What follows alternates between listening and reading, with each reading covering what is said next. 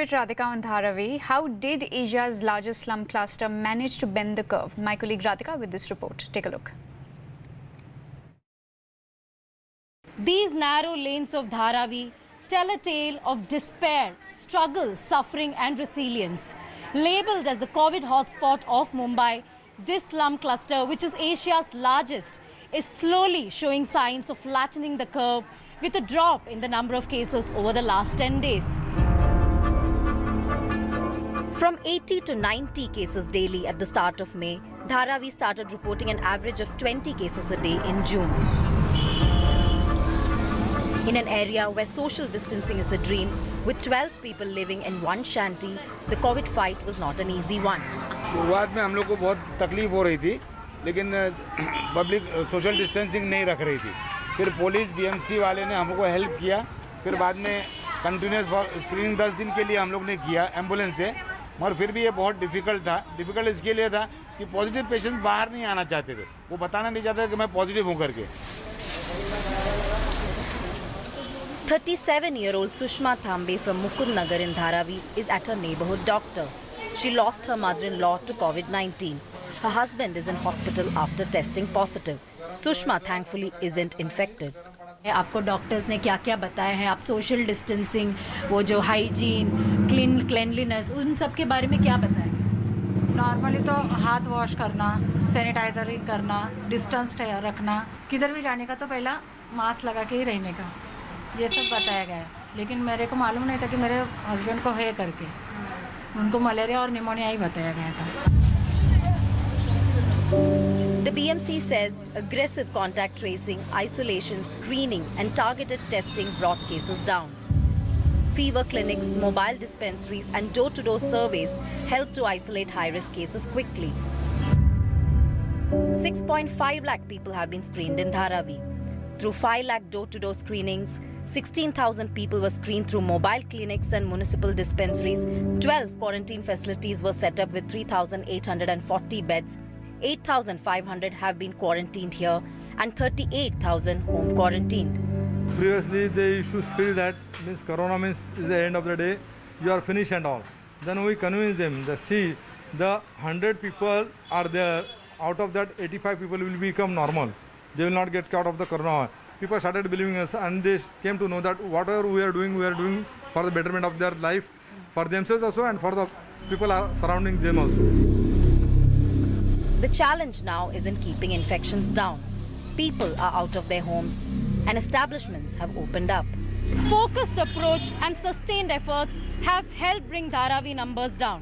But if this trend has to continue, people cannot afford to lower their guards, because Dharavi's battle against COVID-19 is the first and most important step in winning Mumbai's battle against COVID-19. In Dharavi, with Vijay Tabriz, this is Radhika Ramaswamy. Well, bringing in Mufti Isla, who joins us from Srinagar. Mufti, we've been discussing how today is the second day where the number of recoveries in India is more than the number of active cases. And Jammu and Kashmir over the last couple of days has reflected that trend as well, with there being more cured than active patients. Oh, that's correct. And you know what happened last week was that there was some fault in testing, and people here were quite alarmed by this, because all of a sudden in 1 week there were some 1,500 positive cases who had come. But later what happened was a senior journalist and his crew, when they were tested positive, they kind of didn't take it, and they had this whiff that perhaps because they had not visited office for a long time, they need to go for retesting, which they did, and all of them have now come negative. That has kind of thrown a question at this particular lab in Srinagar, that whether all the tests were faulty or they need to be retested again, and precisely that is what has happened, and it kind of swelled the number. 1,500, as I said, was reported, positives reported in 1 week. Now government has said that all those people who were testing at that laboratory, they need to be retested. That said, we have a kind of a swell in last 2 weeks. That is partly to be with the inbound travelers who had come from different areas. More than 1.2 lakh people had come in, and that had kind of that had kind of seen a steep in the number of COVID cases. At this juncture, I can tell you there are more than 4,500 COVID positive cases, but there have been a lot of recoveries. The recoveries are in the percentage of 40, and that's good, and it's improving. As we speak, some kind of an activity you will see here on the Dal Lake also. The shikaras are back after a long time. There's been some activity, although the shikara people are saying that they're not finding the elusive, customers, but clearly some sort of an activity has really started, although they would like that their livelihood should be restored once again. That will take some time because people don't have really the confidence to come in. As we were walking on the shores of the Dal Lake, we didn't see many morning walkers today also.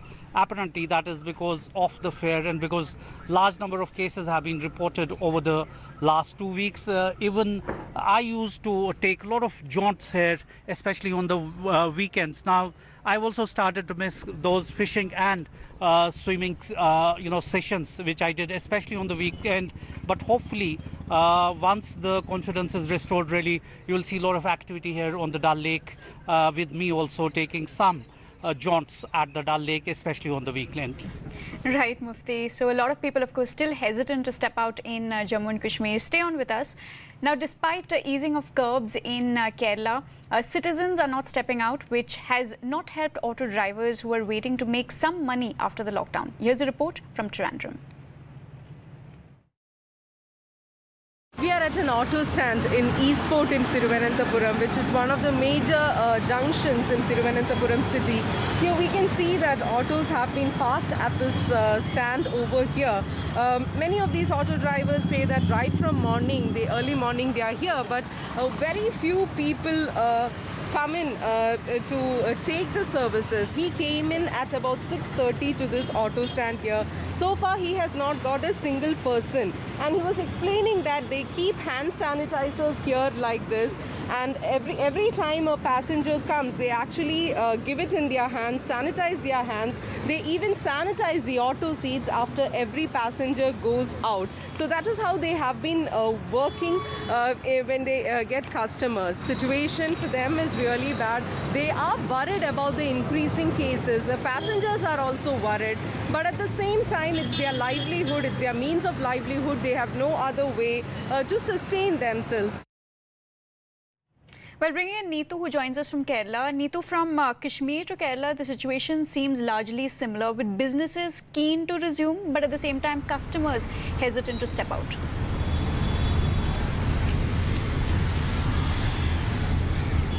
That's true. If you look at the public transport, mainly even if it's the buses or the autos, many of them say that they are not getting enough customers, or the number of people coming out are large. People are also scared. But if you look at the streets, we can see that there are a lot of vehicles which are plying on the road.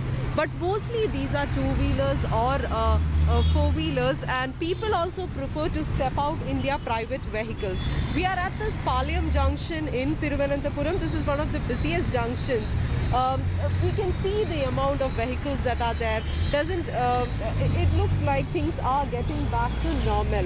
But at the same time, it's mostly the private vehicles. Now, the church that we can see there, though it's a Palayam church, though religious organizations, places of worship can open from the 9th of this month, the church has also not yet opened, owing to this situation, the COVID-19 situation.